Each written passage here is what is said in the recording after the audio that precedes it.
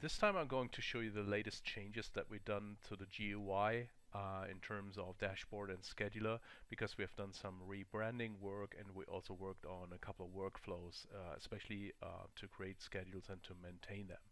So let's move over to the system. So let me show you. So the new dashboard and overview can be reached from the existing Data Protector MFC GUI by clicking the Home button. So once you do that, you end up at the dashboard view.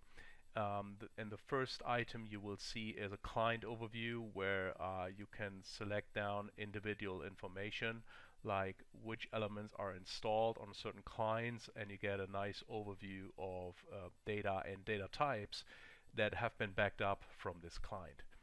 On the right hand side you will usually find filtering options where you can select whatever operating systems or data protector versions being installed, so you have a nice and easy overview of your cell.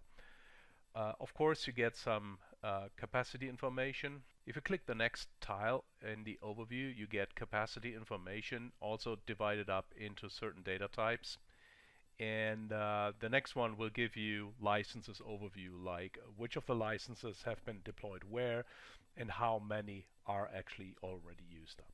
The rightmost tile gives you information about your devices, and again on the right hand side you can select and filter for certain device types like you want to also give an easy overview. Next item from the left hand side is telemetry. Telemetry will collect information about your cell, and if you agree to that, it uploads the information to our support databases. So support engineers can work quicker with information that is regarding your cell, especially to compare the versions that are installed, if there is bug fixes available for you, and many more proactive information that we can gather from it. The last but certainly the most interesting element is the scheduler, which has changed dramatically from a couple of years ago. So this new scheduler will give you a much better overview on what you're doing over here. So let me just lead you through the main items over here. So first of all, you have a monthly and a daily view, which we're looking at later. And you have a couple of search and filtering options down here, because in larger environments you may have a couple of thousand backups going on each day, and finding the right backup or backup specification or schedule can be kind of a time-consuming event. So you can search from here. You can also filter, so to get the overview a little bit more straightened up, especially in very large environments. And on the right hand side you find information about the server or the scheduler status. It is actually running right now, which is the normal state. And from a couple of drop downs here you can actually put your scheduler in maintenance mode, let's say for an hour or two, because you have to apply a patch to the cell manager or whatever, you repair any kind of things that are broken.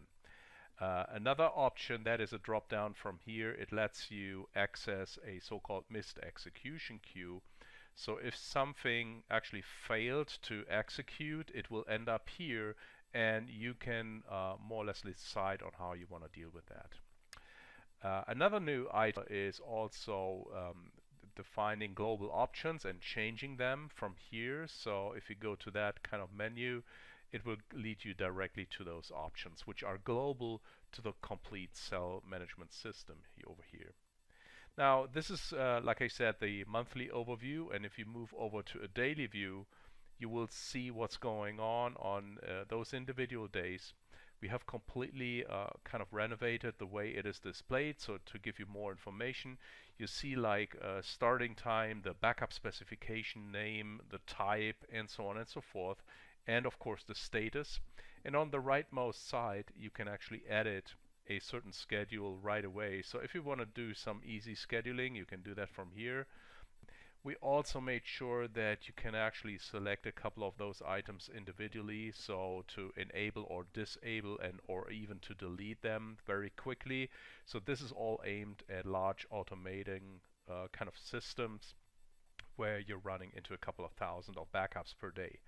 Again, you have some searching and filtering options here because, like I said before, at the end of the day, this has been done to work in larger environments where you have maybe thousands of schedules going on per day, and searching for them can be very time consuming.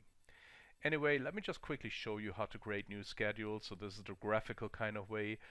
Of course, there is REST API and some other command line options to also create schedules.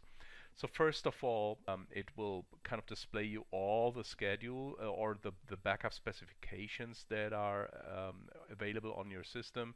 When you click one of them, it gets kind of highlighted. You go next.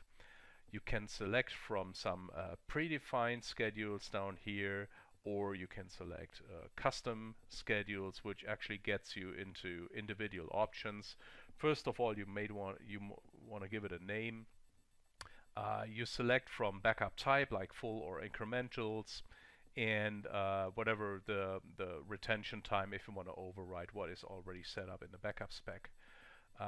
From previous schedules, you know that we introduced some priority management over here. So if you go for a higher priority and two backup jobs are fighting for the same backup device, then the one with the higher priority wins.